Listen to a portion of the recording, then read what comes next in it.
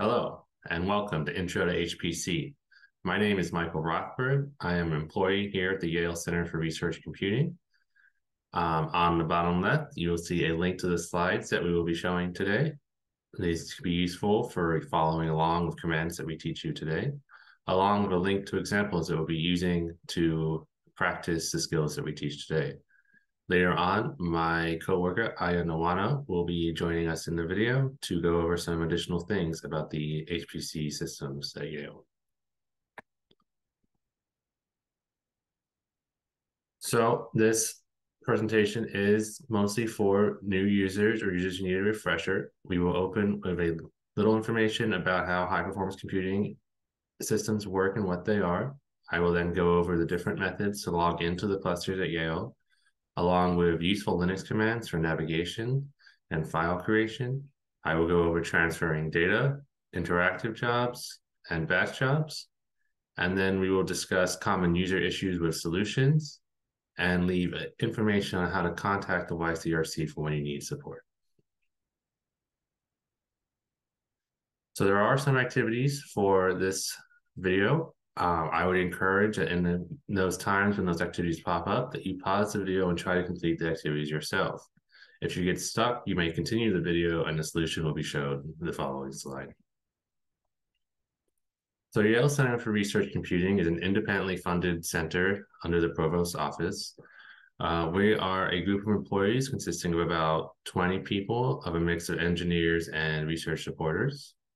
Our focus is on providing high-performance computing and storage to users across Yale and with their collaborators. All of us are available to consult with and educate users as needed. And you can find more information at us at research.computing.yale.edu. Additionally, we do actually have a docs page that provides information on using the cluster at docs.ycrc.yale.edu. Our goal is to support your research computing needs, so it's always a benefit to reach out to us if you're struggling getting something up and running on the cluster. So what is a cluster? This is a supercomputer. It consists of hundreds of thousands of rack-mounted computers. What this does is provide enhanced computing ability and increased storage compared to your personal machines. This gives a number of reasons to actually use the cluster, including maybe the work you're doing is too slow on your personal machine or doesn't have enough storage for the data you're trying to analyze. Additionally, you may not have GPUs, whereas the cluster has a number of GPUs available for use free of cost. Maybe you have a large number of jobs that your computer just can't handle, or it needs to run for a long time and you want to be able to turn your computer off. The YCRC also provides access to a number of software programs that may not be available on your machine. We also have a number of very large databases available for analysis, and you get our support. What that means is that if you are struggling to get your code running, or you have a program you want to use, but you just can't get it installed, you can reach out to us and we will help you get it running up and on the cluster. So at this moment, we have 3 clusters. Our oldest now is Grace with 29,000 CPUs. Its purpose is mainly for general use. This is where you'll see traditional computer science, computer modeling simulations like physics, along with new social sciences like psychology. McCleary is our most recent addition to the HPC system. Some of you may remember Ruddle and Farnham. They have now been discontinued and combined to create McCleary, a better and faster system compared to its previous generations. This currently has just over 13,000 CPUs and is reserved mainly for medical life science and YCGA.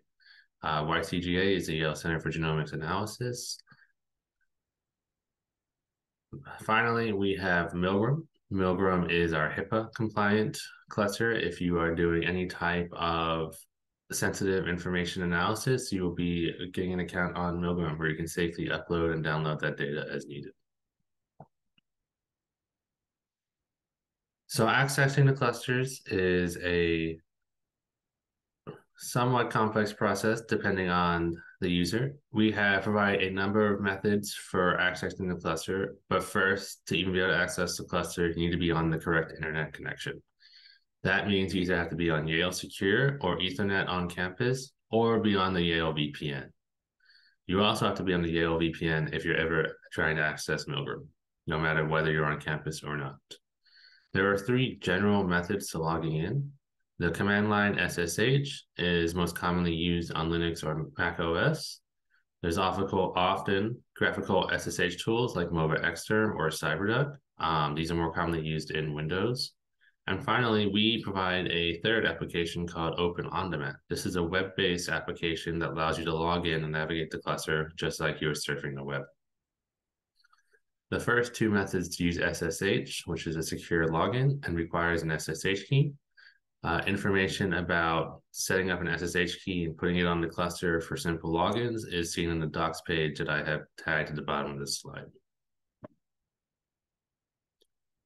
So a little bit of information about the cluster. Once you have logged in, you will appear on the login node labeled there. However, when you are doing any work, you're going to want to be on a compute node. This is because these login nodes are very limited in their computing power. The nice thing about these HPC systems is that even though you're technically on a different place than when you logged in, those files are shared no matter where you are on the cluster. So you can log into different locations on the cluster and still have access to the same files. All computations will happen on these compute nodes, which I'll get into a little bit more later. So we are going to log into the cluster now. I encourage that you, again, pause the video and follow along. You can log into the cluster using the link provided here. This will take you to the OOD homepage that looks like this. The red box highlights the different links to the connections depending on which cluster you're trying to access. All you do is click one of these links and it will take you to the main Open OnDemand webpage where you can log into the cluster. Once you have logged in, you will see a page like this with your username in the top right saying you're logged in. We will now go over a number of the important buttons available on this webpage. So right away on the front, you'll see a list of popular apps, but that is not all of the apps. In the top left on this apps drop-down menu, you can click this and it will give you access to all the applications installed in Open OnDemand. What I mean when I say these apps is that sometimes if you're just trying to use one of these popular programs, you don't necessarily even have to go near a terminal or navigate the cluster. You can just launch Jupyter or MATLAB directly from this web page and it'll open as if it was on your personal machine. If you have other apps that aren't available on this Open OnDemand, then you can just log in using a remote desktop or a terminal and load the app as normal, and it will still work just as fine through Open OnDemand. The Files tab gives you access to three main locations in your account. That is your home, project, and Scratch. And finally, your My Interactive Sessions will tell you what sessions you already have running. So Open OnDemand does have a limit of 4 interactive sessions per user. So you have to be careful about how many you have running at one time, or you may run into that limit. The really nice thing about Open OnDemand is that unlike your personal machine, or if you logged into the cluster traditionally, if you close your computer or turn it off, you'll lose that connection to the cluster. And whatever you're running may stop depending on how it's been submitted. With Open OnDemand, you can close a web page, open the website on a different computer if you want, and you'll still be able to log in via this My Interactive Sessions tab, as long as your session is still running, which is based on the time limit that you specified. To delete a session, the only way to end a session is either for the time to run out or to click the delete button when on the active session. Finally, the Clusters tab will allow you to open a terminal to directly access the cluster as if you had logged in via SSH. We are going to proceed in the video using this terminal to go over the Linux commands useful for navigation and file creation. So I encourage everyone here click this tab and open the terminal. So when you log in, you will see a screen like this. A lot of text that I will go over here. A lot of it is important, but does tend to get glossed over by regular users. So right away, you'll see the cluster you get logged into. And then immediately following that is our permanent announcements. This includes information like cybersecurity protocols, information about the cluster, ongoing maintenance, along with important information for you involving how to check how much storage you've used or the paths to your main directories. And when the next planned maintenance is, which is a time when the cluster will be unavailable to users. The next section is our message of the days or temporary announcements. These include announcements again on upcoming maintenances, new workshops that we will be hosting, along with maybe new technical cluster issues that are impacting cluster use that we are currently trying to solve. This is constantly changing and is recommended to be read at least on a relatively common basis by the users. Finally, you will see that you have now logged in with your username at the login node at the cluster that you have chosen to log into. In my case, this is McCleary, along with this squiggly line. That line represents your home directory, which I will get into again more in detail later. So a useful Linux command, one of the most useful Linux commands for navigation is ls. This stands for list, and what it does, it lists all files and directories available in your current location. I encourage you to type it in yourself. When you do that, you will see the list of files available in your home directory, which will include your project to scratch, as I mentioned before. Now, a little more detail about those locations is first your home directory. This is your default location when you log in. This stores links to your other locations that I mentioned before, project and Palmer Scratch, or in the case of Milgram, just Scratch 60. Your project directory is your long-term storage. This has a lot more space than your home directory, and it is permanent storage.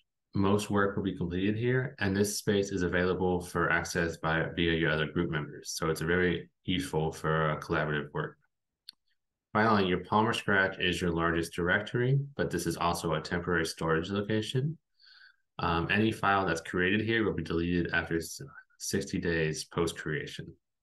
It's a great location for temporary storage of large data files or large analyses that you can back up or move to a different location when the analysis is done. There are other flags that you can use for LS that will display more information about files, including things like hidden files. You can find information about those flags at the link that I've provided below. So the next key command is not necessarily a Linux command, but it's a command that we provide here at the YCRC. This is called get quota. What get quota does is it lets users and PIs know the total storage available in their key directories. These key directories, again, are their home, project, and Scratch 60, but there may be other directories depending on the group or user using the cluster. A little information about these key locations is, again, your home directory, as I've highlighted before. This is your default location and is a great place for scripts and final results. Each user gets 125 gigabytes per person, and this is a backed up location. Project is your large collaborative workspace. Groups will have 1 to 4 terabytes to share between their members. This is a great place to keep solutions or ongoing analyses. This is not a backed up location, so you should keep a secondary location of anything important. We do provide a thing called snapshots, where if you accidentally delete something within 72 hours, we have the ability to recover it. But after 72 hours, that data will be gone. Scratch 60 or Palmer Scratch is a temporary shared location. Like I said before, this data is purged after 60 days after creation.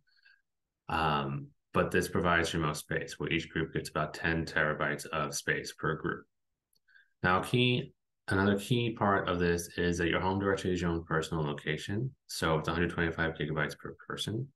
But project and Scratch 60 are shared between your group. So if your whole group is 10 people, then you may have only, then a good use practice would be only using 1/10 of the total storage that your group has access to. This makes it important to delete and remove files that you're no longer using in your project and Palmer Scratch, so as to ensure that your group has enough access for other research going on in your group. Now, if you have additional storage, it may have been purchased by your PI. This is PI storage, and that storage amount varies. Any PI can purchase storage. All you have to do is reach out to YCRC, and we can set up the PI with methods for purchasing storage. If you're part of the Yale Center for Genomics Analysis, you will have a separate directory called work. This comes with an additional 4 terabytes of space and can be changed depending on usage after a discussion with the YCRC. This directory is reserved only for work with YCGA. And finally, you may have access to storage at Yale. Now, this is different from campus storage at Yale, but is still a ITS provided service. This is also mainly used via YCGA for storage of archived and genomic data. This data is only accessible via the transfer node, as it is usually only accessed for transferring the data to a different location. I'll get more into the transfer node in a little bit, but for now, the get quota command. When you type get quota, you'll be displayed with a long wall of text that will first list each user in the space you're using. We will ignore that for this video and just focus on the second portion of the get quota output, which is the horizontal portion.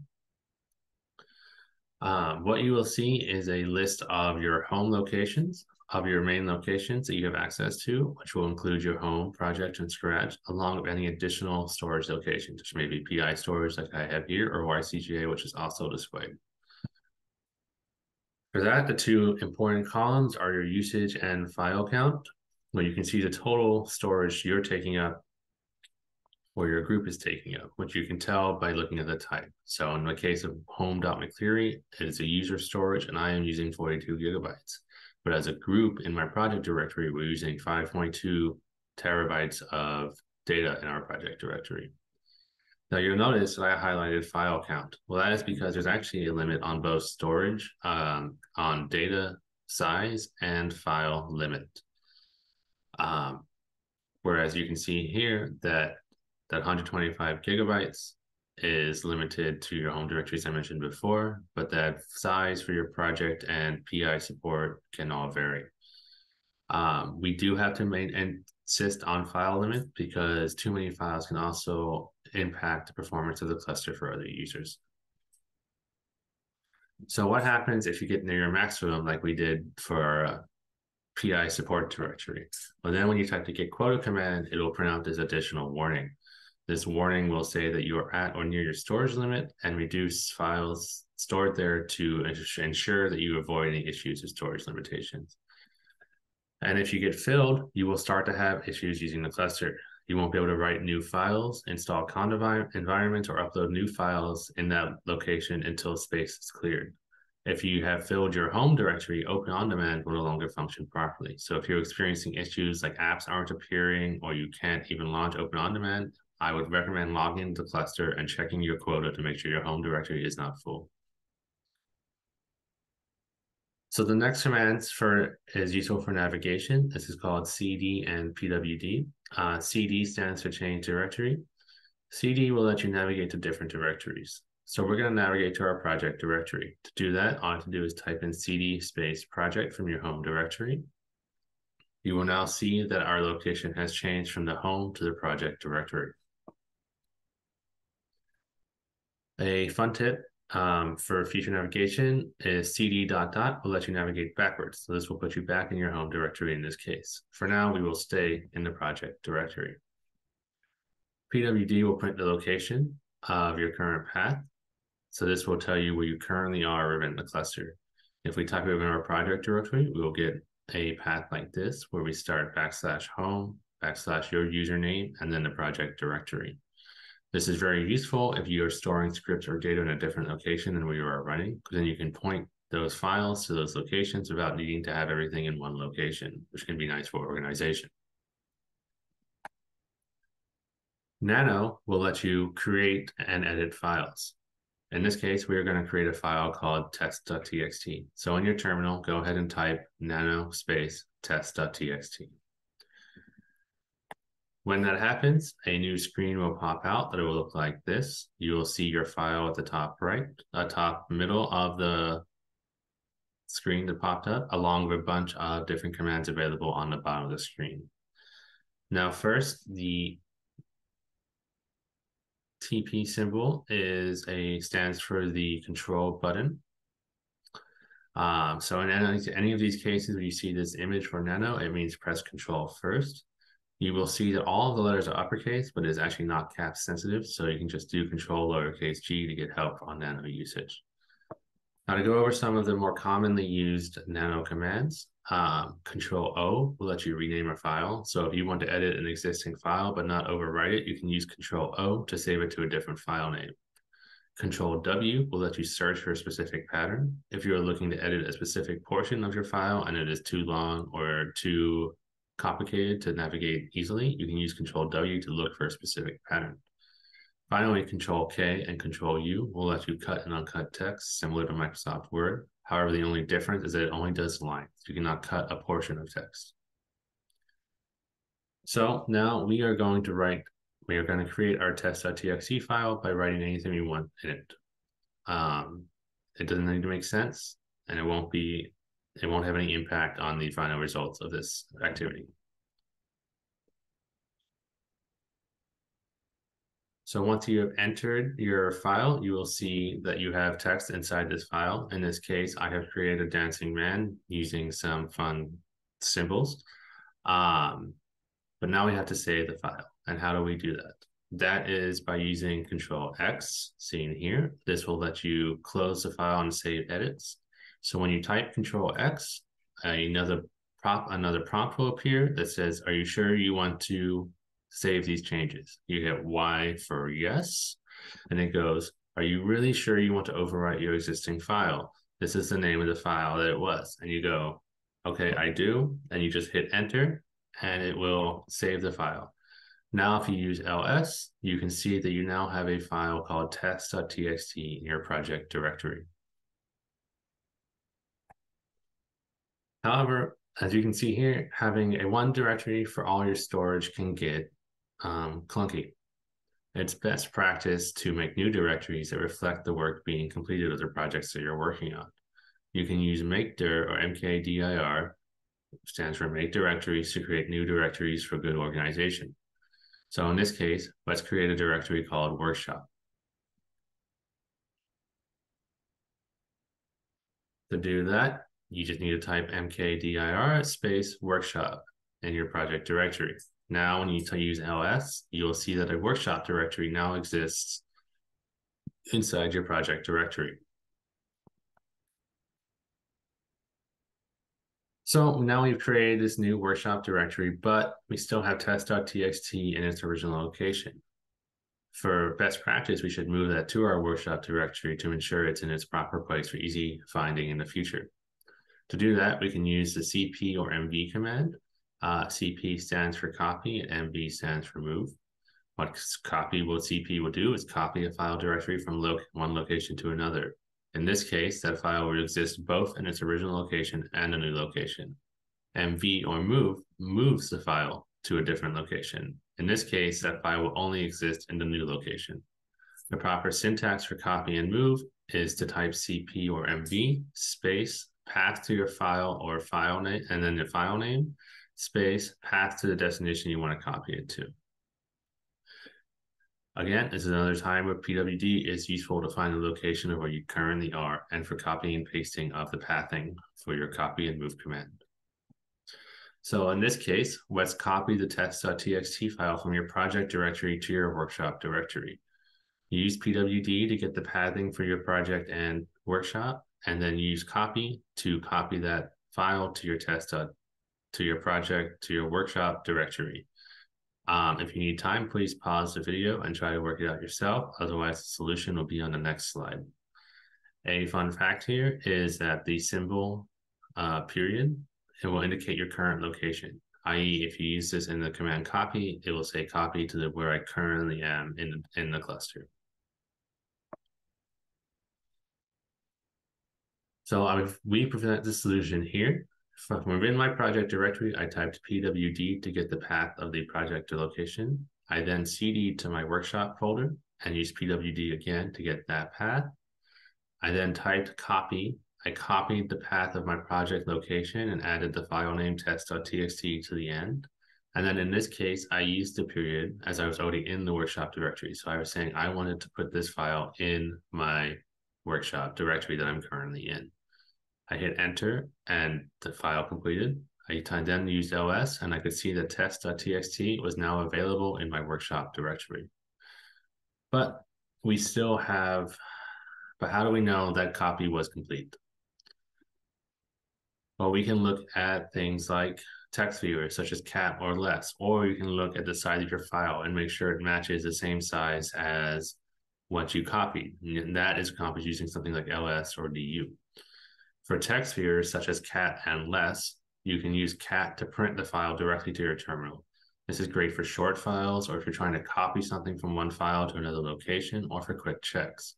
To do that, you can use the syntax here, which is cat space name of the file.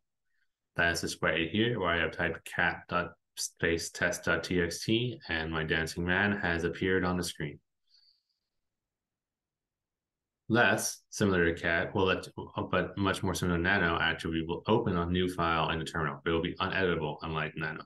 This is great for larger files, specifically because it has a search function. So you can look for specific patterns, and it's really nice if you want to check for specific output or copy a specific section of the file somewhere else. The syntax is very similar. It's just less space file name, at which point the new screen will open and will look something like this, where my dancing man is now on his own screen. To exit a less file, you can press Q.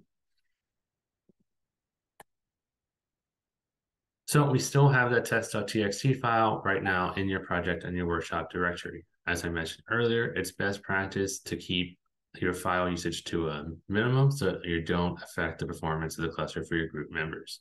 So we're going to go ahead and try to delete that original test.txt file from its project location. To do that, we'll use a command called rm, which stands for remove. This will delete objects such as files or directories. The syntax for that is rm space file name to delete a file, or rm space -r space directory will delete a directory and all of its subdirectories and files. Now you should be very cautious using this command because it will delete everything and it will be unrecoverable in most cases.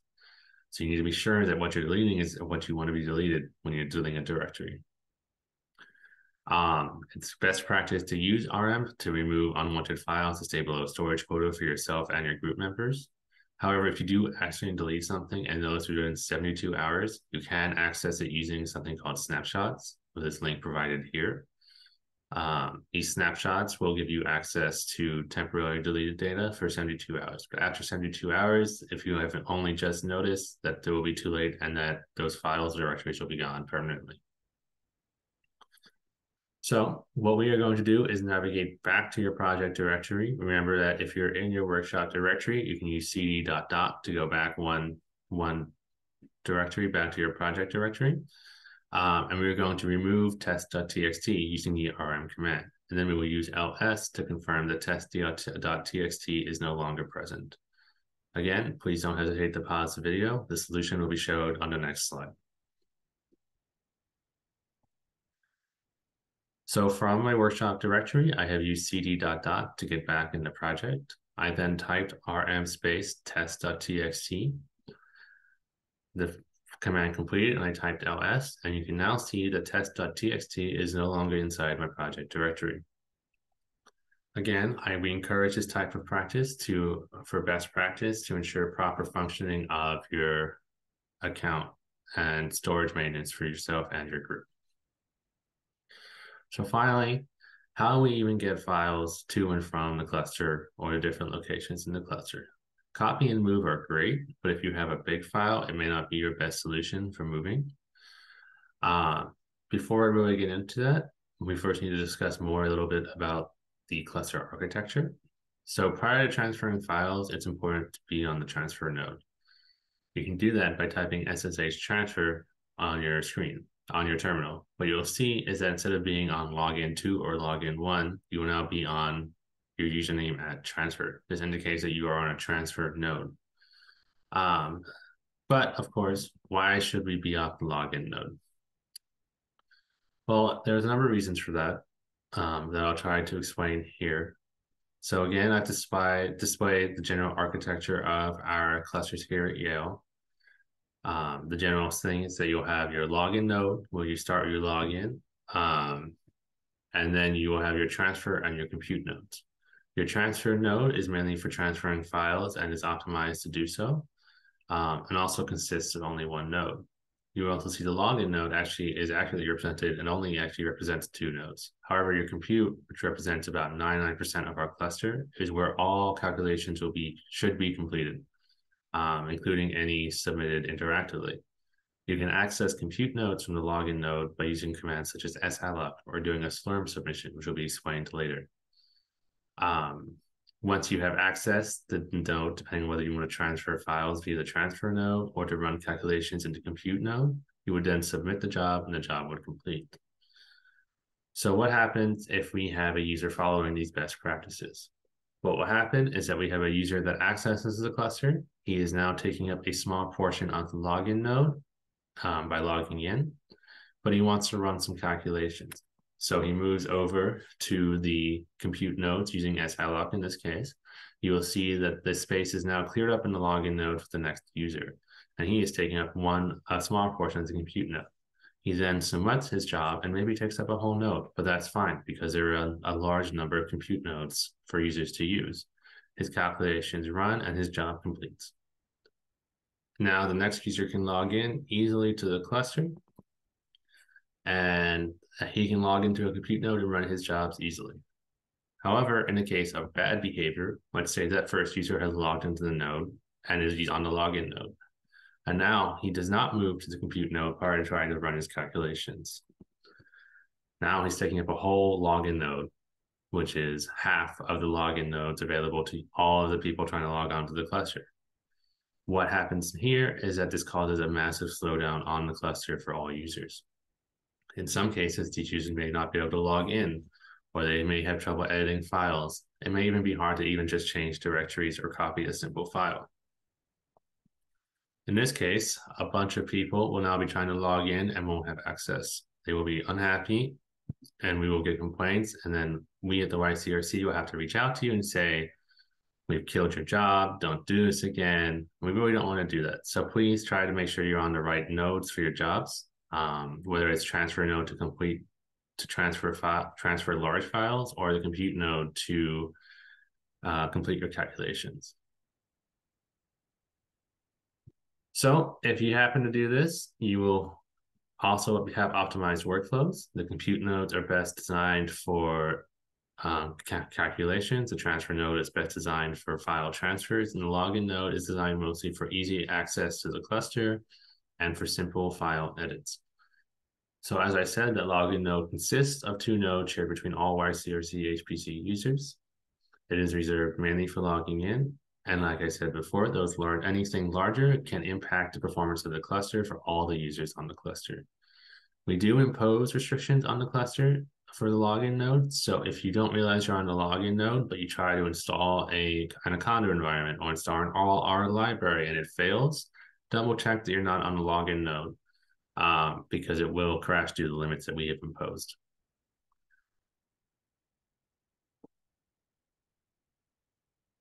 If you do all of this and are on the right location at all times, you will get happy YCRC staff members and no disappointed emails from the staff here at the YCRC. So now we can finally get into transferring and downloading files. There are actually a number of methods included to do so. You can find the wiki page about the different methods, along with more information on how to use the methods I will show today on this webpage at the top of the screen. So transfer between 2 locations within the cluster, I've already shown copy and move, but there is also rsync, which is a generally better copy command depending on the size of your file. What it does is you can get a progress bar, so you can see how far along that transfer is, and also transfers file permissions. So you have changed the permissions of your file to allow access for other members of your group or outside users. Those permissions will be transferred to the new location. This is not the case with copy. Now, if you want to transfer from the cluster to an outside location or vice versa, there's even more options. You have the open on-demand file upload and download that I showed before. This does have a 15 gigabyte limit, so anything larger than that, you'll have to use a different method. wget is a quick and dirty method to download data that comes from a link. All you have to do is send wget space the link to the file, and it'll work. rclone is great for accessing cloud storage. You have to set up a config file, which is shown in that page I showed at the top. and then you can connect to Box, AWS, Wasabi as needed to transfer or upload files as necessary. Finally, we have Globus, which is an additional application that Yale provides to its users. This will allow you to transfer files directly to the cluster without monitoring it. This is our best method for transferring, but does have its own setup required. That link you can find below the Globus section on this slide to describe how to set up an account and set up a Globus transfer. You will find, for large files, you will find the fastest transfers will occur with Globus. Finally, there is SCP, but it is a little dirty and can be a little finicky, so we encourage you to use one of these other options instead of SCP. If you are downloading a GitHub repository, whether it's yours or someone's that you're copying to install a program, you can use the git clone command. This will download the repository directly to your account as if you were accessing the repository on the web. So for the next step, we are going to download the workshop files for the exercises coming up that Aya will present to you. What we're going to do is download a GitHub repository at the link shown here at the folder location. To do that, go into your terminal and cd to your workshop directory. Remember to use pwd and ls to see where you currently are. Once you have cd'd into your workshop directory, you will run the git clone command by typing git space clone space the link that we provide at photo location. This will then download the GitHub repository to your account in the workshop directory. You will then see a new folder called Intro to HPC that will have folders for office hours and workshop examples. For this slides, we will use the workshop examples. We'll provide an example of interactive and batch allocations and computing. And with that, I will now pass it on to Aya Nawano. For the second half of this video, we'll be talking about how to actually run your applications on cluster. We've mentioned the term job several times during this video, but what does it mean in our context? Let's take a Grace cluster, for example, which has 29,000 CPUs shared by many researchers. Unlike your personal computer, where you have exclusive access to all the resources, here we need to distribute these resources fairly among research tasks. To achieve this, we use a tool called Slurm in our clusters. Slurm helps organize and manage resource requests, grouping them into jobs and then scheduling them in an efficient and equitable way. Here's the general workflow for running jobs. Begin by submitting a request for resource allocation. For example, how long your task is going to take and how much memory you need for your application. Then Slurm will identify and allocate the resources you have requested. With the allocated resources, you can run commands or execute your scripts. Once your task is completed, you or your script terminates the job, and then the system will automatically free up the allocated resources. There are two types of jobs you can run on cluster. First, we have interactive jobs. You start by requesting compute resources from Slurm, and then you can run your applications interactively on cluster. This is similar to how you'd run your applications on your personal computer. This type of job is useful for script development and debugging. All open on-demand jobs, including Jupyter and RStudio, are interactive jobs as well. However, please keep in mind that you are restricted to having a maximum of 4 interactive sessions at a time. You can also submit your jobs as batch jobs. With batch jobs, you prepare a batch script that includes resource requests and series of commands you'd like to execute. Once you submit a batch script, the cluster will automatically carry out all the tasks specified in it. Unlike interactive jobs, you can run significantly larger number of batch jobs simultaneously. You also have an option to receive email notifications when your job starts and ends. These notifications can be useful for keeping track on your job progress. We will dive into both interactive and batch jobs in more detail for the rest of the video. Our compute nodes are grouped into partitions that serve different purposes. When submitting a job, you can choose the most appropriate partition or partitions for your job. For general purpose, we first have develop partition for an interactive job, which has a time limit of 6 hours. On migrant cluster, this partition is called interactive partition. Day partition is suited for most batch jobs and has a time limit of 24 hours. Week partition is intended for jobs requiring a longer runtime than day partition allows. We also have partitions that serve special purposes. For example, you can submit your job in GPU partition if your job can make use of GPUs. Big Man partition is designed for jobs with RAM requirements beyond the capacity of other partitions. If your script is a tightly coupled Perl program that can efficiently use multiple nodes, you can use the MPI partition. We also have private partitions where PIs have purchased their own dedicated compute nodes. These nodes are exclusively available to the members of the respective research group.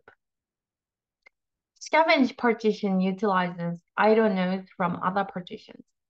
One advantage is that it allows you to run additional jobs beyond your typical limits. For example, on Grace, while the maximum number of CPUs a user can utilize simultaneously in a day partition is 1,000, but expands to 10,000 in scavenge partition. However, please note that the jobs in this partition may be preempted without any advance notice if any of the nodes your job is using is required for a job in its original partition.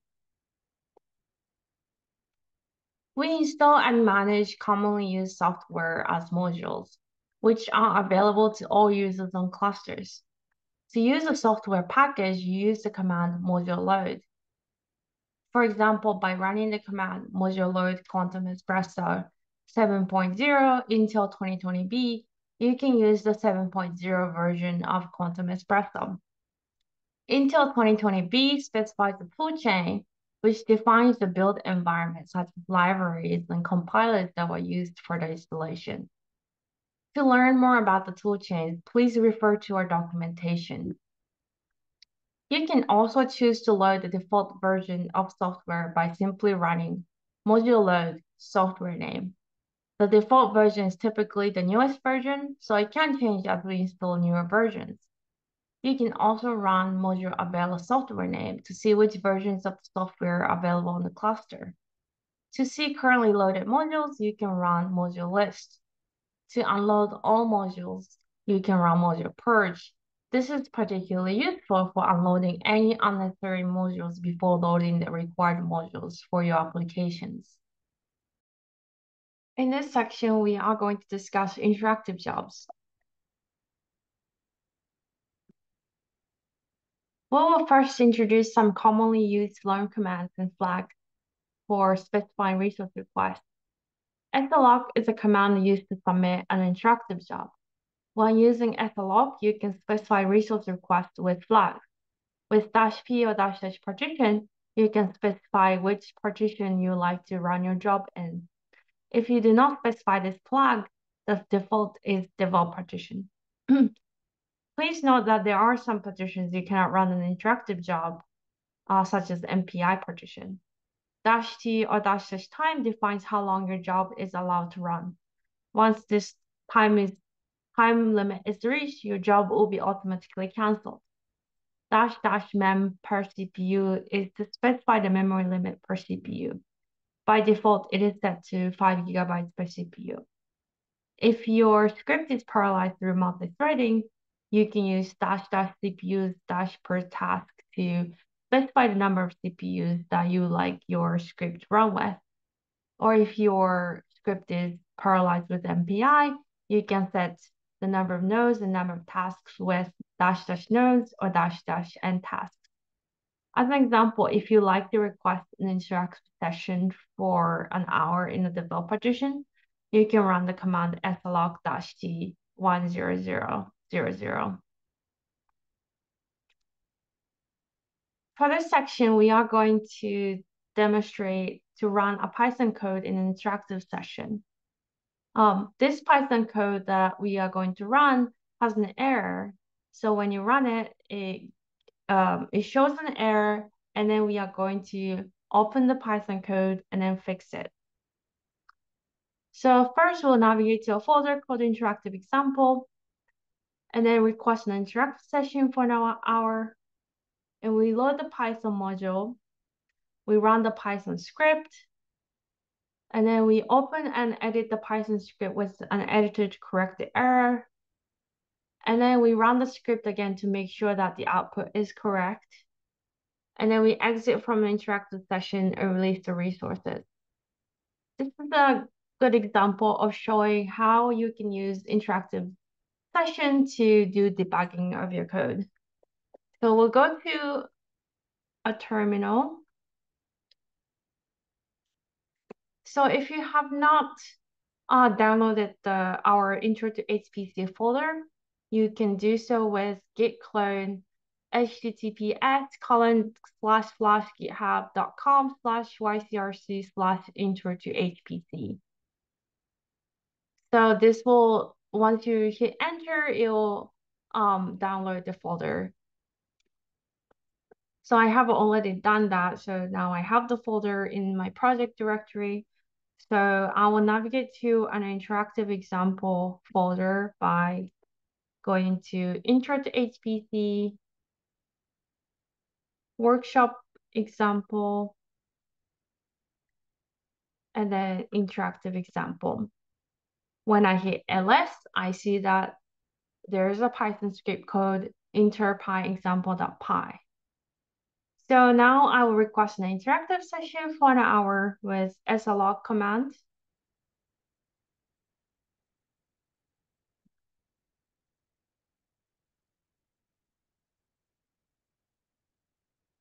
Now the Slurm has allocated resources, and then you can see that my job is on this node called R602U15N01.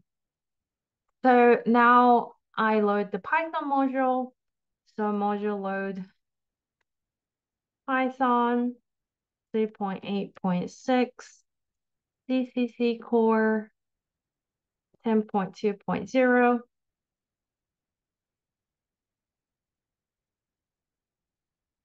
So when I do module list, to list the loaded module, I see that the Python module is loaded, and then other modules are also loaded that are necessary to use this Python module. And then to run the Python script, I do python enter pyexample.py, and then it gives me an error. It says it's a syntax error, invalid syntax in line 4. So we're gonna take a look at the inside of the script to see if we can fix the error. So this is a code that has a function called message decode tutorial. So what this is doing is it's taking a message, and then this function will take every C letter and then return that deciphered message. And the input of this function is this message, and then it's taking the 10th letter of this message here, and then prints out the deciphered code. So the line 4 has an error. If you're familiar with Python, you might notice that it is missing a colon. So let's put a colon here. And then save. To save, you do Control X, Y, and then enter. So let's try to run the script again to make sure that the output is correct. So python enter pyexample.py, and now it's not giving an error, and the output says welcome to the YCRC. So we're still in the interactive session, so let's exit from the interactive session to release the resources. So to do that, we run exit. As we saw in the previous exercise, we do have Python installed as module, but the available packages are limited. For installing various Python packages of specific versions, Miniconda is a very useful tool. With Miniconda, you can easily manage packages and their dependencies. To create a Conda environment, first request an interactive session with Etherlock and load Miniconda module and run conda create-n, the name of the environment, and then list of all the packages that you like to install in this environment. After the initial creation, you can activate the environment with conda activate environmental name.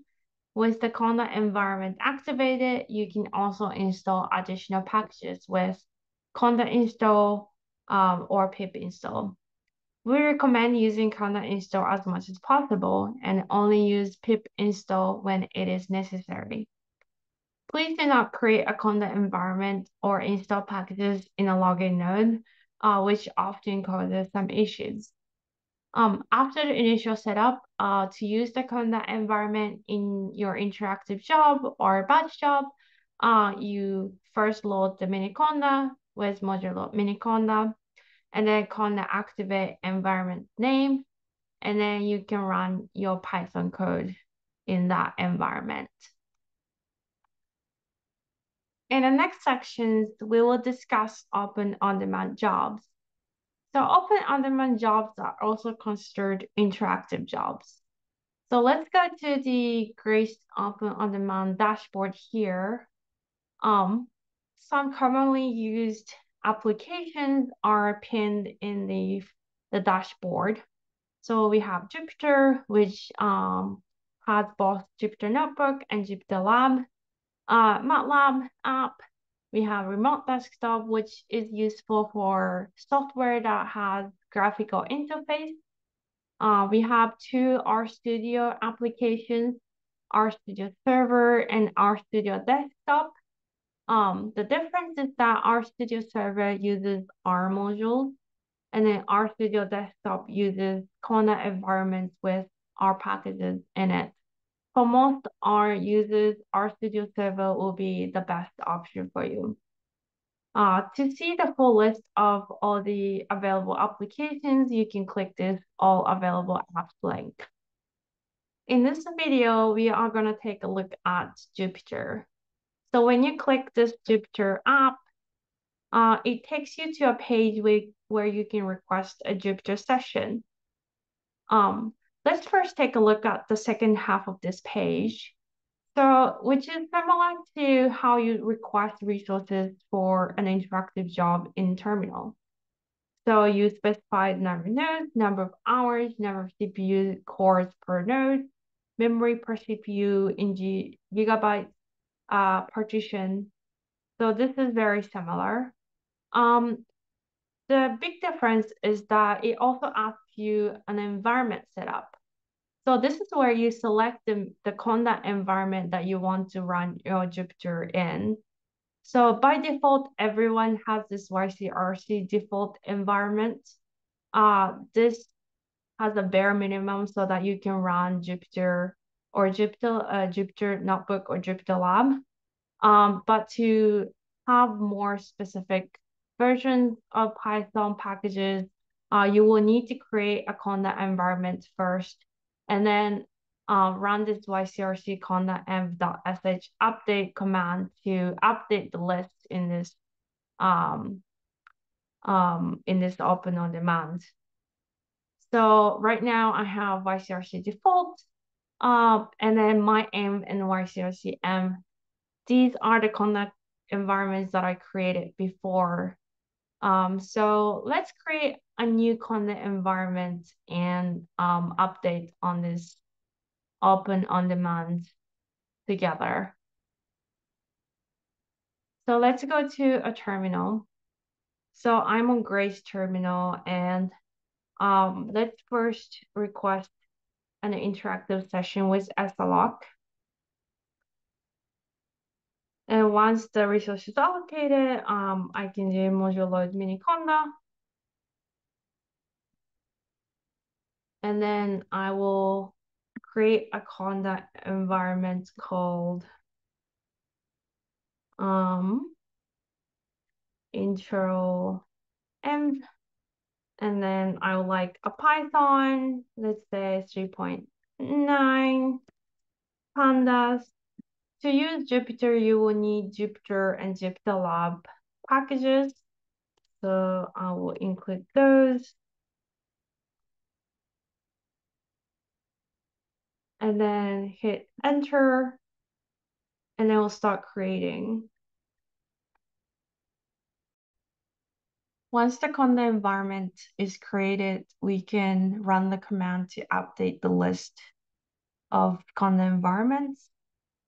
This is the command. When you run this command right after you create a conda environment, sometimes you get this error. It's basically saying that you cannot run this command if you have miniconda loaded as a module. So we can either exit from this compute session and then run the command again, or we can run module purge to unload the miniconda module. So let's say module purge. The warning that you get when you run module purge is saying that the standard environment was not unloaded. This is expected, and then we want to have standard environment loaded at all times since it has a lot of important settings for the cluster environment. But now we have unloaded miniconda, so we can run that same command again. And it successfully updates the list. Now we go back to Jupyter, and now the intro to environment, intro env is available. And then we can request a Jupyter session. After you request a Jupyter session, it gets queued in the partition. So sometimes it takes a while for it to start. Now the session started, so we can connect to Jupyter.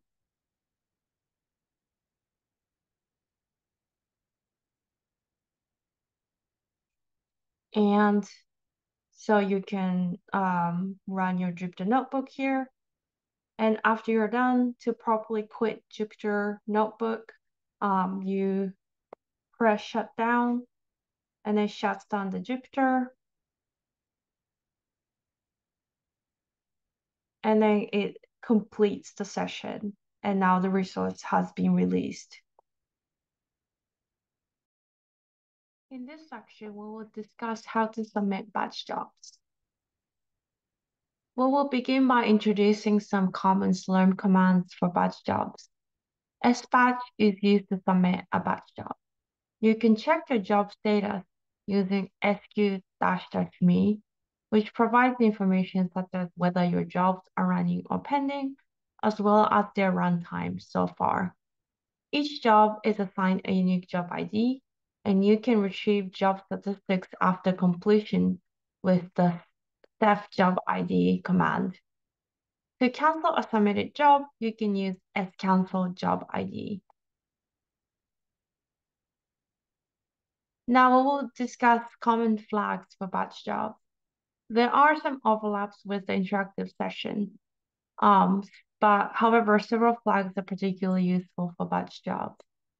For example, you can use -j or -job name to specify the job's name, and -o or -output to customize the output file name. By default, it is slurm/jobid.out. If you wish to receive email notifications when your job starts and finishes, you can set --mail-user to be your email address, and then --mail-type to be all. If you do not set --mail-user to be an email address, by default, it's going to be sent to your Yale email. This is an example batch script named my_batch.sh. The first line is crucial as it specifies the interpreter for this batch script as bash. The next four lines are Slurm flags. The -j flag assigns the name examples underscore job to this job. The -p flag specifies that it will run in the day partition. The -p flag sets a time limit of 12 hours for this job's execution. Lastly, the -mail type equal all directive instructs Slurm to send email notifications when this job starts and completes. One useful tip is that you can list multiple partition names with the -p flag. Then Slurm will schedule your job to run in the first available partition. The next four lines are a series of commands that you like to execute. This is an example of how you'd run a Python script with a conda environment. First, you will do module purge to unload any unnecessary modules that are accidentally loaded. And then you can load the miniconda module and then activate the conda environment. Then you can run your Python script with Python command. To submit this batch script, you can run the command sbatch my_batch.sh from a login node. In this exercise, we'll practice creating a batch script to execute an R script and submitting a job. We will also look at how to monitor a job while it is running and get job statistics and output after the job is completed. Let's go back to the terminal. If you have not downloaded our folder, you can do so with git clone and then the link here. And I have intro to HPC folder in the workshop directory in my project. So I will do cd intro to HPC, cd workshop example, and then cd batch example. So here you will see two files, xslurm.sh and mc.r. So we are going to edit the xslurm.sh, which is the batch script, and we are going to run an R script, mc.r. So let's take a look at xslurm.sh.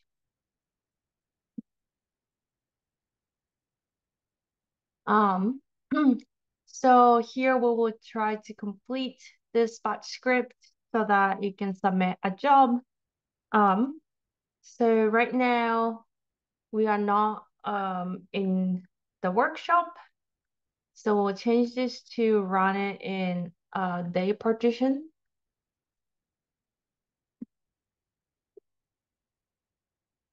And then we will name our job as MC test. So -j is to specify the name of the job. So we'll change to MC test. And we'll request 1 GB of memory per CPU. Since we are not specifying the number of CPUs in this batch script, it's going to run with 1 CPU. And we'll next request 10 minutes of runtime with -t. So we'll change it to 10, 00. And then we like to receive an email notification when the job starts and completes. So we'll set the --mail type to be all. And we'll move on to the series of commands that we like to execute. To remove any loaded modules, we'll run module purge. So this will get rid of any unnecessary modules that are accidentally loaded. And to load the R module, we'll put module load R 4.3.0 FOSS 2020B. So this will enable us to run an R script. We are running an R script called mc.r, so we'll change this to mc.r. So now we are done with editing. So we save this with Control X, press Y, and enter. So now we are ready to submit this batch script. So please note that we are on a login node. So we'll do sbatch xlearn.sh. So once you submit a job, it gives you a unique job ID here. Ours is 27990,273. To monitor currently running jobs, you can run the command sq-me. So it gives you that I have this job running, and it has been 1 second since they started running. So one important part is the node list. This is the compute node that this job is running on. So to monitor the CPU utilization in real time, we can log into this compute node and then open up HTOP. So to log into the compute node, you can do SSH and the node name, and then to open up HTOP and see your job running, do htop-u, your net ID, and you see that there's one CPU running at 100%, running an R script called mc.r. This is what we expect. So to close this htop, you do Control-C. And to log out from this compute node, we run exit. And now we are back to a login node. Once the job has completed, you can get job statistics with Ceph job ID. And it gives you information such as whether the job has completed or failed, how much CPU utilization it was. So as we saw in the HTOP, one CPU was running at 100%. So you see that the value is close to 100% here. How long the job has taken, and then how much memory was utilized. So in this case, it utilized about 123 megabytes, which is about 12% of what we requested. This information is particularly useful if you're not sure how much memory your job uses. You can try running a job with some memory request and then run Ceph command to see how much it actually used, and then adjust your future request accordingly. So when you do ls in this folder, you also see an output file called slurm-jobid.out. We can take a look at inside of this file with cat slurm the out file. So the first few lines are the warning that comes from module purge, but the last line is an output from an R script that says MC approximation of pi. So next we're gonna do a little bit of an experiment. So we're gonna change our CPU request to be 2. So we'll edit the xlearn.sh to request 2 CPUs and see if we can actually improve the performance that way.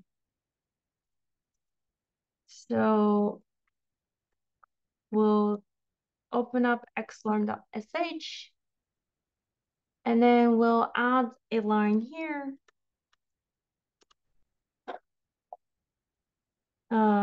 Increase the number of CPUs to 2.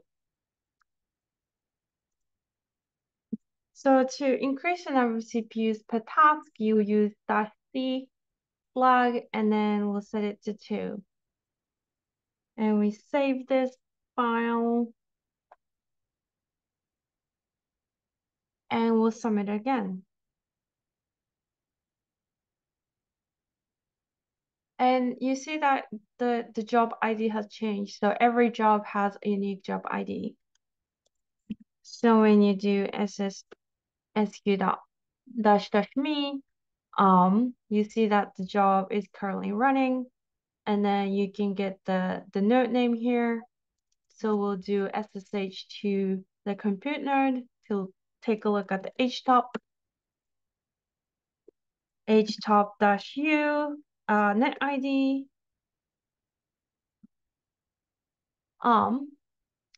So right now it's saying that one CPU is loading the R module, and now it's running the mc.r. But as you can see, it looks exactly the same as when we requested only one CPU. It is not using the second CPU at all. And we'll exit from the compute node. Once the job has completed, we can run ceph command again with the new job ID.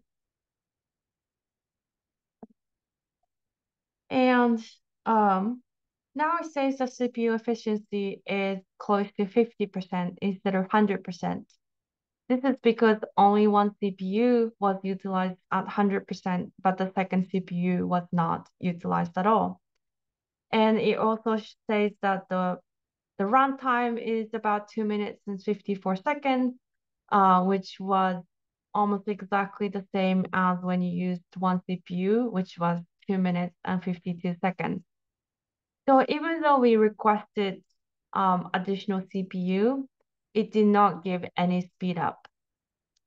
Takeaway message from this is that just because you request more resources such as CPUs, it does not mean that you will see a performance improvement.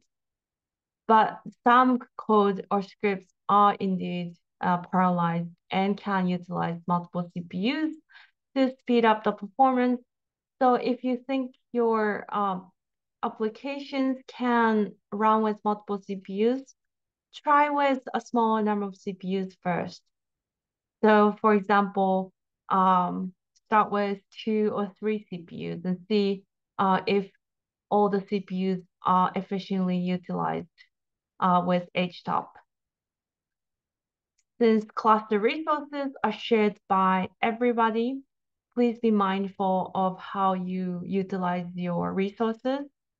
And if you're not actively using the resources, please release them so that other people can use it. Lastly, I will briefly discuss job arrays. Suppose you want to analyze 1,000 similar datasets with script and each analysis can be performed independently. In that case, instead of analyzing all the datasets sequentially within a single job, you can split this task down into 1,000 jobs. In addition, rather than preparing 1,000 batch scripts and submitting them as individual jobs, we strongly recommend using job arrays to submit all 1,000 tasks with just one batch script. We provide a tool called DSQ to assist users in creating a batch script that can submit job arrays. For more details, please take a look at our documentation. Because you're submitting one batch script, you will receive one job ID for all 1,000 tasks. This simplifies the task management. For example, with DSQ, you can use DSQA command to get statuses of all your tasks. In this last section, we will discuss some common errors and their solutions, as well as resources provided by Yale Center for Research Computing. Let's address some common issues that researchers often encounter and their solutions. First, please do not run any computations on our login node. Researchers often run into errors when attempting to create a conda environment on a login node. To avoid this issue, please make sure that you request an interactive compute session. If you find that RStudio on Open OnDemand is unresponsive or unusually slow, please terminate all active RStudio sessions and then execute the clean rstudio.sh script in your terminal. This action will clear the cache and allows a fresh RStudio session. You're allowed to have a maximum of 4 interactive sessions in total, and only one interactive session is permitted in the devel partition. Any attempt to request additional interactive sessions will result in an error.